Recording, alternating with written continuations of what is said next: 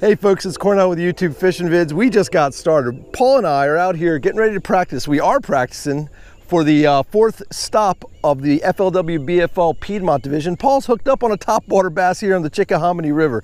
I was just ready to do an intro, but it didn't take long. We've been out here for about 5 minutes. It's 6 a.m. We got a gorgeous sunrise behind us, and we're way up top. We're way at the top of the Chickahominy. Is it a nice one? Paul's got a nice fish, guys. Let's take a look at what he's got here.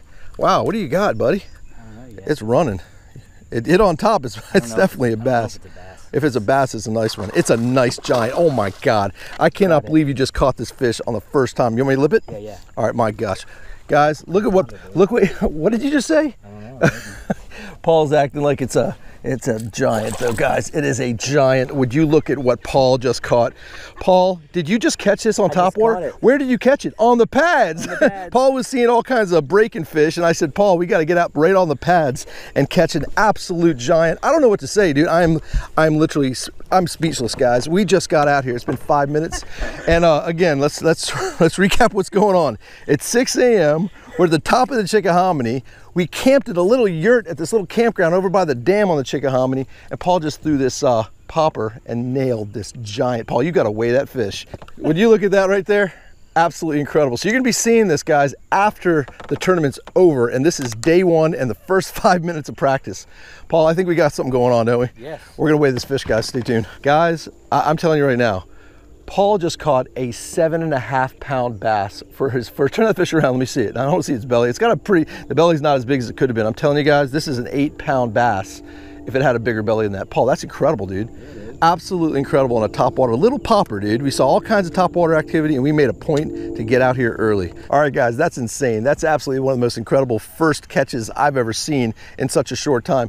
So again, let's just recap. This is the FLW BFL Piedmont division practice day one. It's a Thursday. The tournament's in 2 days. You will be seeing this video after the tournament. I am a co-angler. Paul is a boater. If he pulls something like that off on day one with his first fish, I don't know what's going to happen. It's just insane. So water temps, we're probably in the 80-some degree water temp range. Air temperatures right now, it's about 74 degrees and a little bit humid. Thunderstorms later tonight, thunderstorms tomorrow night, but it looks like we're going to be clear on rain for the next couple days and into the tournament day. So let's get at it. My turn to start fishing. All right, guys, I've got a loud and crazy black buzzbait. Paul's got himself a little shad pattern popper. So let's see if I can make some noise across these pads and get something to whack it. Paul literally just had another blow up as I was signing off on that last clip. So let's see what we can do with this buzzbait. Paul threw the popper, and hopefully we'll whack a couple more.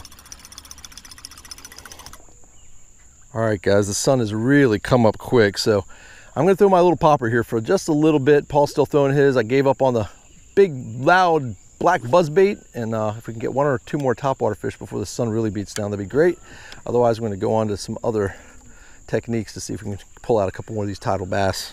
All right, guys, I'm putting up the topwater. Paul, you ready to try some other things? Yeah. That sun has come up quick over those short trees. There's no mountains around here to block that sun, so it's bright and sunny. It's time to reach down within this arsenal of Tidal River tackle and see what I can come up with. Oh, there we go. Yeah, good fish, guy. Nice one, guys. Gotta tighten up my drag a little bit, but he's hooked. This is a finch nasty. So guys, my first fish of the day right here on a vibrating jig, and it's a nice one. Good keeper. Look at that fish. Isn't that great? Yeah, it's a nice one, guys. Look at that. Hooked up, guys. We are definitely in the right place at the right time with an incoming tide, a moving bait, and we just made a move, and that's the first fish of the day. Just under 3, probably about 2 3/4 right there. Killer, right, Paul? Yeah, man, good job. Isn't that beautiful? All right, going back. That's a great way to start. There's that beautiful finch nasty thumper, folks. Throwing that in a bunch of my videos, and that's the sexy shad version. The Lake Fork magic shad, pearl with a little dipped chartreuse tail in this tannic water, bright sunshine, silver blade, no brainer.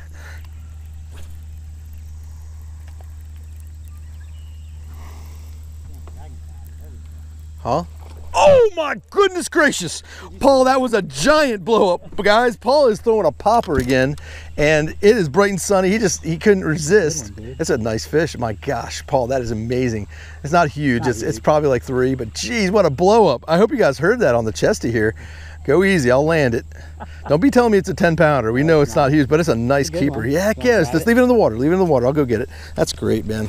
Another great keeper. You have 40-pound braid, right? Screw that. I got it. Look at that. Look at this, guys. You got. There you go. Don't bother with that. I'll help you out. Man, that is unreal, guys. We are just destroying here. You got room now to lip it, and I'll back up and get a nice shot of that fish. Guys, we're doing really well. Maybe an hour in, Paul's got a probably pushing 3, a 7.5. I got a pushing 3, and yeah, that's like 12, 13 pounds and 3 fish between us. Killer, man. Good job. Back she goes.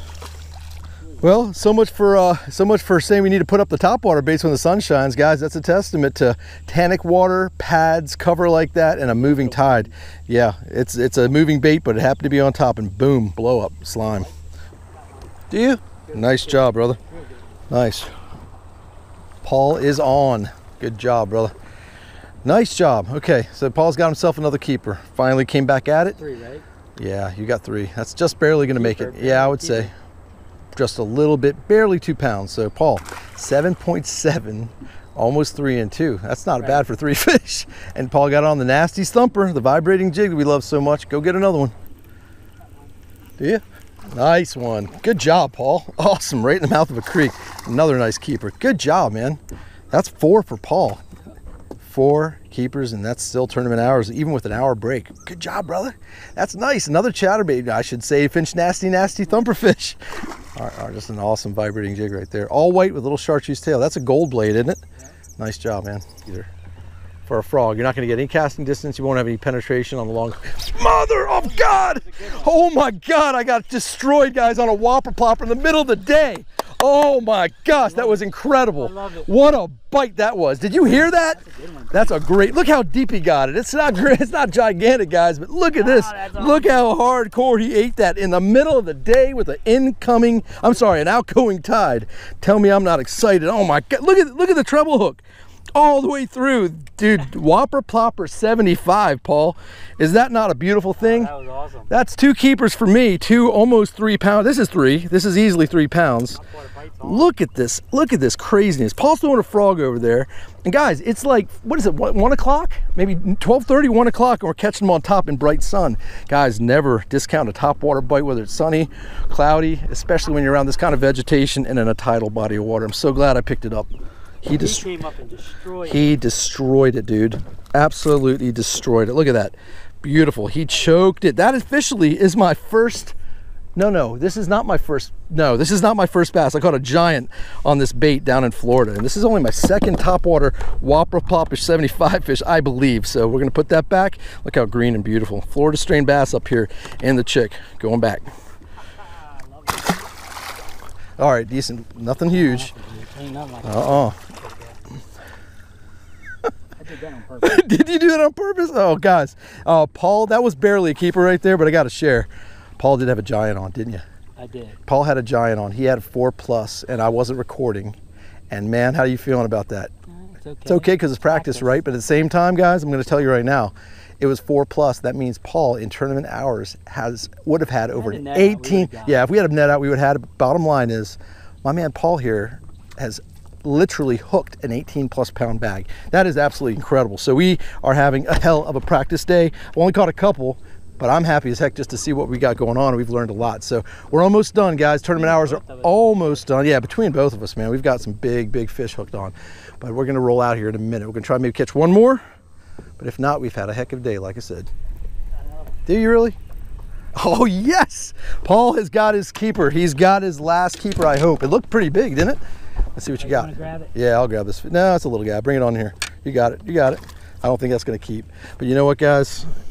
That's close enough. Paul, you happy, dude? That's okay. He wanted to get a bigger one for his last one, but we're going to call it, or are we going to keep fishing? Let's fish a little bit longer. All right, Paul is a diehard. Paul's a diehard. He wants to get that last legit keeper. Guys, we're going at it. That Finch Nasty's thumper is killing it. Yeah, he wants that last one, so let's keep fishing. Do you? No, nice. Paul's got another one. How's it feel? Oh, that's a little better fish. Oh yeah, I'm gonna put my rod down. Hopefully nothing yanks it. I got this one, Paul. Paul has got his keeper. We are recording. Good deal. Oh, he boat flipped it. Paul, you're a wild man, dude. You boat flipped after all that. He got a nice one. Paul, there's your fish, brother. Hey, guys, we have really had a heck of a day out here on the Chickahominy River. A big old river coming in and pouring into the James. So we got, oh, that's interesting stores on that fish. Let me see that thing. Yeah, that's really kind of creepy, but here's the deal. We're calling it That's the first day of practice for the 4th stop on this FLW BFL Piedmont division. Paul, I'm excited as heck because tomorrow we are probably not going to be on the Chick. We're probably going to fish down a lot farther north on the James because we're going to be putting in at Osborne Landing, which is a completely different scene. Man, that was a heck of a day. Guys, as always, we appreciate you joining us. As always, we appreciate you subscribing. And until we meet again, over and out.